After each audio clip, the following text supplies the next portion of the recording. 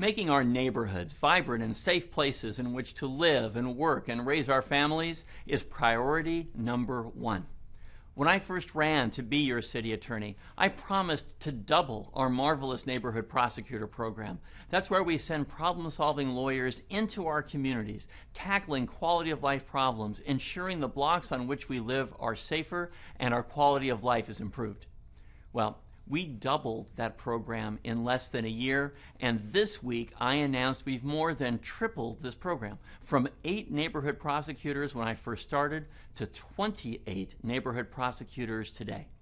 That includes 5 new neighborhood prosecutor positions that I announced this week. They'll focus on regional hotspots throughout Los Angeles, ensuring public safety at Union Station, LAX, public libraries in the San Fernando Valley. They'll be curbing the theft of packages from the porches of houses in the valley and combating illegal dumping in South Los Angeles. Let me elaborate. Union Station is a key transportation hub in our region. Neighborhood prosecutor Andrew Sade is going to work with our law enforcement partners and service providers to reach out to homeless individuals who ride the metro each day and find themselves at Union Station at the end of the night. This is a great opportunity because when Union Station closes, these individuals are there and we can find them and work with them with the goal of getting them the assistance and housing they need. Across town, LAX is another crucial transportation hub. 100 to 150 homeless individuals, however, live at the airport. Neighborhood prosecutor Claudia Martin, working with service providers, other partners, across jurisdictional lines, is going to be connecting these individuals with services and housing. Then there are communities in our city that suffer every day from significant illegal dumping. One such community is South Los Angeles.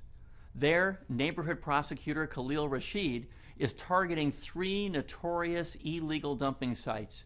He'll be working with other people in the city family, with folks in the community, business owners, and others to significantly reduce the amount of waste that we find in our alleys and on our sidewalks. Our libraries, they're cornerstones in our community. They've got to be safe and welcoming for everybody. Neighborhood prosecutor Todd Gilman is going to be working to significantly improve library safety through enhanced staff training, outreach programs for patrons before problems escalate, and he'll be partnering with service providers regarding problematic patrons as well. His project is going to begin with 7 libraries in the San Fernando Valley with the goal of replicating it in libraries across our city. And finally, thieves are targeting homes and stealing packages left at our front doors. This is commonly known as porch piracy. California has the highest rate in the nation of package theft from our doorsteps, and Los Angeles is among the top 10 cities in the country with the most significant porch piracy problems. Neighborhood prosecutor Rafi Aspasadorian will target areas in the valley which have the highest rates of package theft. He'll be partnering with major delivery services, retailers, and home security video services to reduce these package thefts and engage in deterrence activity, including public education.